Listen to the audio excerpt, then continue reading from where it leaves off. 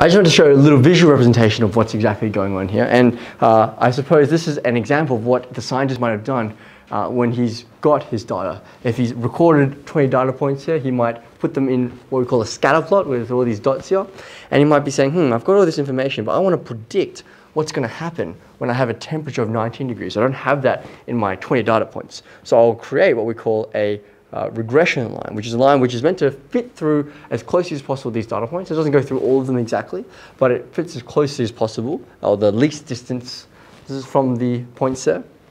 And then what I can do is I can use this now to predict if I want to go to 19 degrees, for example. So remember the x value is 19, the first one there. I get my finger just right, freeze it right there. You can see it says 29.036.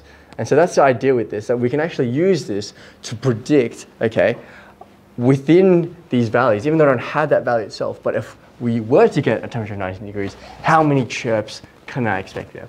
And I suppose a bit of a takeaway from this is that it seems like just like a really hard question that NASA has put in. And it is, right, to be fair.